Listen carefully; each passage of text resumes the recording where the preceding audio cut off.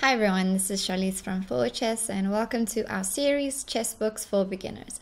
We'll be focusing on core concepts that every beginner should know, and then we'll take a look at some of the best books you can use to learn them. Today's topic is chess tactics. This is probably one of my favorite topics in chess. These are the exciting moments when you win a piece, you win the game. It's a series of moves that are just bam in your opponent's face and you gain some kind of advantage. Now, tactics can be very complicated, but there are a few basic ones, a few basic concepts that everyone should know and that we build off of. We're going to be talking about that today, and our first one is hanging pieces. Now, hanging pieces are pieces that are undefended, such as this bishop here. It has nothing protecting it. Or hanging pieces can be pieces that are defended, but are more valuable than the pieces attacking them. Finally, you can have a piece that is defended, but not enough times. So let's take a look at a few positions. In this one, we have got this bishop that's hanging here. We've got this black queen that's out, and because nothing is protecting the bishop, we can just go ahead and grab that free piece. Now, it's important to always be on the lookout for hanging pieces and make sure you don't have any of your own. Just make sure your pieces are always protected. But wherever your opponent's hanging pieces are, usually we can see a few tactics come from that, and we'll check out a few positions later. Let's look at this next position. Here we have got the black queen that is under attack.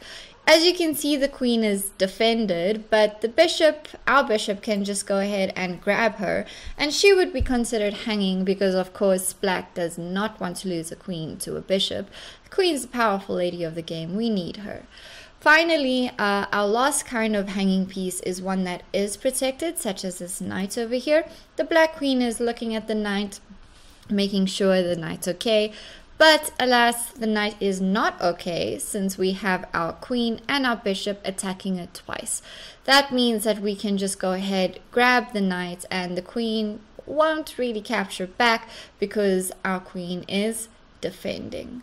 This is a really cool position. There's a lot going on, but as you can see, the moves were pretty easy to find once you know what you're looking for.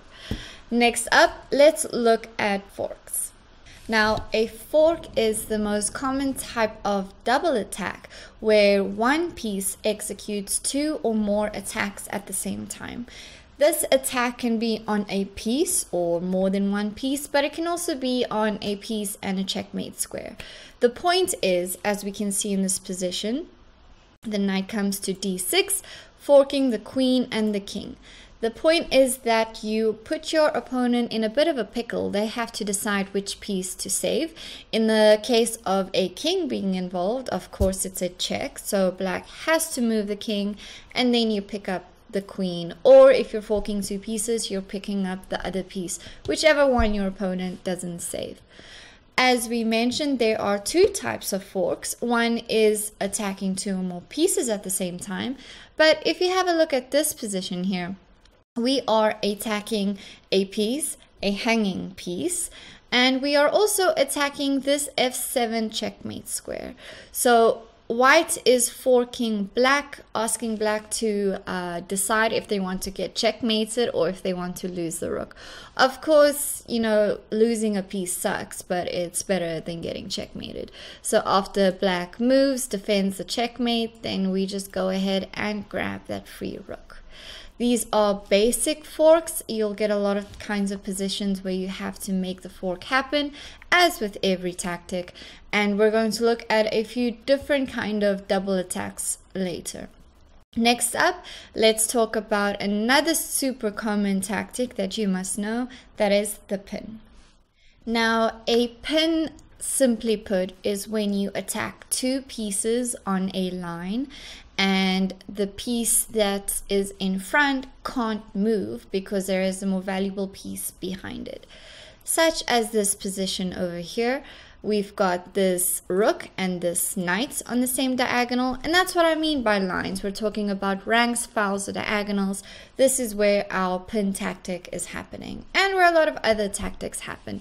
Remember, chess is not just about pieces, it's also about squares. Now, in any case, we see these two pieces are on the same diagonal, so what black does is comes up and pins the knight. That means that now the knight is under attack. In this case, it's also hanging, but it shouldn't move because there is a rook behind it, and we know the rook is more valuable than the knight. This is called a relative pin. The other type of pin is called an absolute pin. Same idea, you're attacking two pieces on a line. The piece in front can't move because the piece behind is more valuable. But in the case of an absolute pin, the piece can absolutely not move because the king is behind it. As you can see, this rook on d1 is pinning the knight, stopping it from moving because, of course, the king is behind it. Now, when you have pins in your games, and you'll have many in your games, you also need to know how to take advantage of it. And usually you want to put pressure on the pinned piece. That's an easy way of remembering it. PP on the PP, which is put pressure on the pinned piece. Or that's usually what I use in my coaching. And in this case, you can do it with a move like c4, attacking this knight, asking it to move. Of course, the black knight, its only defender, can capture the pawn, but after that, this knight is left hanging and we can capture it. We did all of this, we won material by putting pressure and using a pin. Now, let's talk about a tactic similar to a pin that's called a skewer. Now, a skewer is, as I said, very similar to a pin. You're also attacking on lines, on diagonals.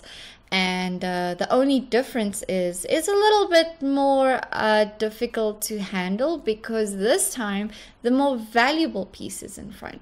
So if we take a look at this position here, black can simply play bishop f6, attacking two pieces on the same line. But here we've got the king, which is the most valuable piece in chess, in the front, and it's a check, so the king has to move. And in skewers, when the piece in front moves, you go ahead and you capture the piece at the back. As pins and skewers happen on ranks, files, and diagonals, you can only do this tactic with your rooks, bishops, and queens.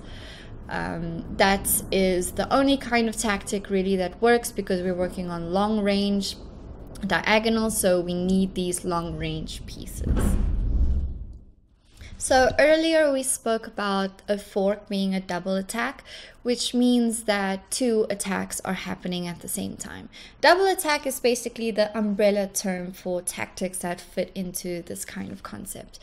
And the next one we are going to talk about, or the next two, will be discovered attacks and double checks. Now, discovered attacks, it's all in the name.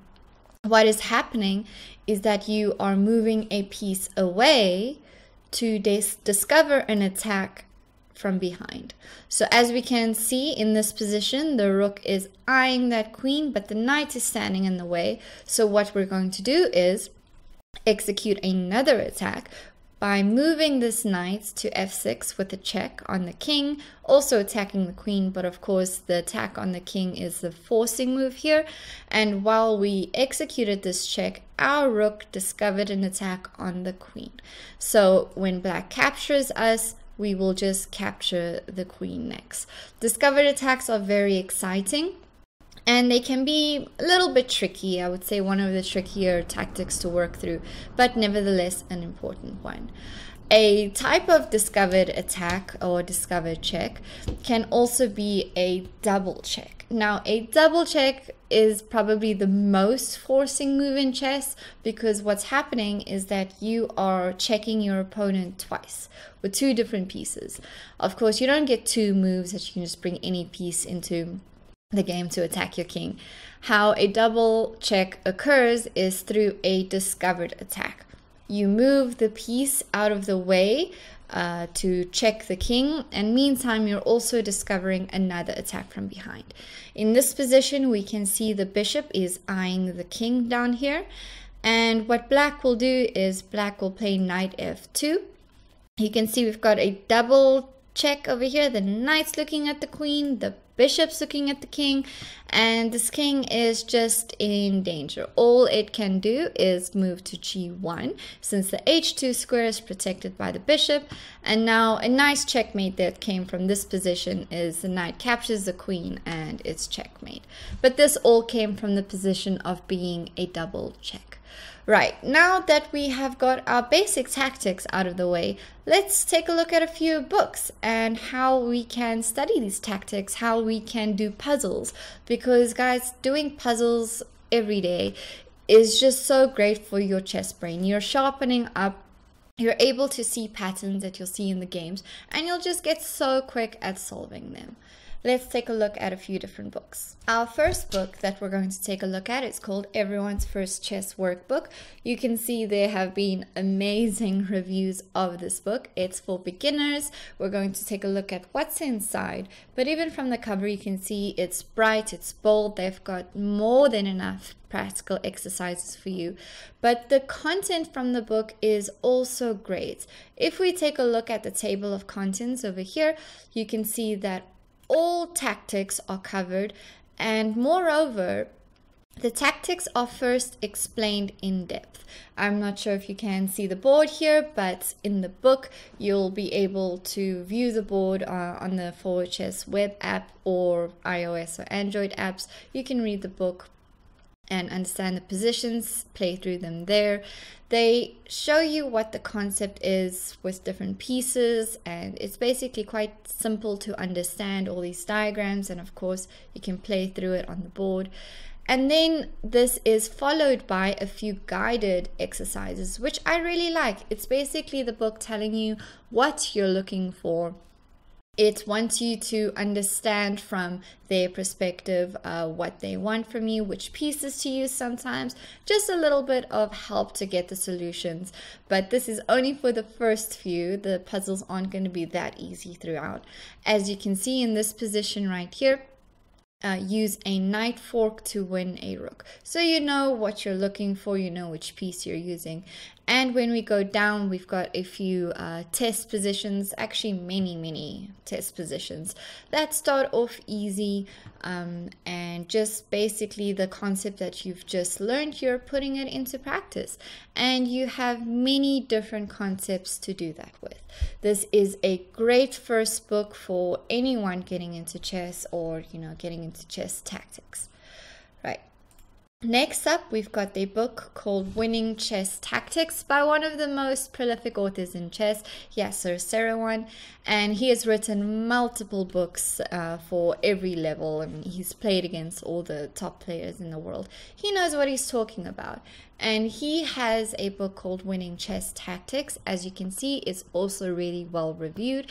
If we look at the sample, which we just did for Everyone's First Chess Workbook, and you can do for any book on Forward Chess, you can view the free sample, get a little sneak peek of what the book has to offer. In the sample here, you can also see the table of contents. Now, of course, I have access to all of these because I own the book. But usually your sample, you'll just have a few chapters that you can have a look at. And here you can see, once again, all tactics are covered, even goes into more aggressive tactics, more advanced tactics like X-rays and windmills, decoy, clearance, sacrifice. But all the basics that we also just spoke about, like pins, skewers, forks, and once again you get a little explanation with some diagrams, and then you get put to the test and you have to find the solution in the game based on the tactic that you just learned. But what this book has also done, and I think is really cool, is they have given you a list of great tacticians and their games. So you can see how these tactics are actually used in games by some of the best players of all time. We have Adolf Anderssen, Paul Morphy, Alexander Alekhine, some former world champions in here. And you can see how they played their games. I mean, how these tactics that you just learned came up in their games. And I think it's really cool to see this practical side of things. So if you are wanting to learn the tactics, but you're also wanting to see them in games, this is definitely the book for you. Now, if there's something any coach will tell you, that is repetition is one of the best teachers in chess, especially when it comes to tactics, because the more you do a concept, the more you see it, the more it becomes ingrained in your brain. And you will notice these patterns and pick them up in your games. Now, that's why I really like this book called 1001 Chess Exercises for Beginners from New in Chess, and it's basically just devoted to chess tactics. Once again, let's take a look at the sample here. They put it pretty simply. I really like how it's just out there, all the concepts, and not the, advanced concepts that come later. These are all the basic ones that you basically need to know very well and train all the time. It's got all of the tactics that we spoke about, pins, skewers, and checkmates as well. And if we have a look at let's take a look at the skewer chapter. If we see once again, you'll see that there is some kind of explanation of the concept, and then there are straightforward positions. And I like that they have little text over here to give you a little bit of a clue to what you're looking for, but not enough, not too much. And yes, I really like the exercises here. It doesn't confuse anything. It puts it plain and simple. You know what you're getting into. And really, this is one of those books that you can just work through the whole thing, and you know that your tactics are in top shape. Now, one of the concepts we didn't speak about too much in this video, but of course should be part of your tactics training, is checkmate puzzles. And checkmate puzzles, they vary from 1 move to, let's say at this stage 3 moves. And these are the kind of puzzles you want to do. And don't get me wrong, some checkmate puzzles, mates in ones, are quite difficult. I'll actually add one to the blog post that goes along with this video. But in general, these are patterns you need to learn. There are checkmates that have a million different names. You don't have to know the names. You just have to know how to do the checkmates. And this book is dedicated to checkmating. It is all about different checkmating and different moves. But if you see the exercises, it tells you what to do. It tells you to look for a check and then to look for a mate afterwards, which is great because you're looking for forcing moves. I included a few examples from this book and every book we're talking about in the blog post if you want to check it out. And our final book that we're going to be talking about today is called Simple Attacking Plans. Also really greatly reviewed. This, I would say, is a little bit more advanced than beginner. It's pretty simple attacking plans, hence the name. But what you are going to be dealing with is not learning the tactics individually. You're going to be seeing them played out in games. Now let's take a look at the sample. I think this is one of my favorite tactics books because, as you can see, there are so many games from real players, real tournaments, and the book basically shows you how the winner went about to gain an advantage using some tactics and simple attacking plans and won, and how to execute these kinds of attacks in your games. I thought that this was a pretty important book to include because it's fun. You see real chess, you see some exciting stuff, and there are some really cool games like this one we're looking at right now. You can view the full game in the blog post, but it's just full of attacks. Now, one of the best ways to learn anything is having some kind of incentive, of course, and that's the great thing about chess puzzles. You want to gain some kind of rating. You want to be able to mark yourself against how much you've improved, and you can do just that with the tactics trainer on Forward Chess. If the book is Tactics Trainer enabled, you can simply open it on either the web app, Android or iOS apps. And once you start puzzle mode through this little button over here, you can solve the position and without seeing any of the solutions, of course. And what will happen is after solving the position, you'll gain some rating. You can have a look at your puzzle history, which ones you've done, which ones you have to do, or which ones you did but did not do so well. And you can also take a look at your rating progress over time. This is a really nice way to judge yourself on how well you're doing with your tactics, or it can just give you a little push to do them more often. Of course, we all like to see that rating gain. And that's that for today. You can find all the books we've spoken about linked below, as well as a blog post where you can take a look at some of the positions and just have a look at the free samples from the books, just to dip your toes in the water and see what you like and if it's a book for you. Next time we'll be talking about endgames. See you then.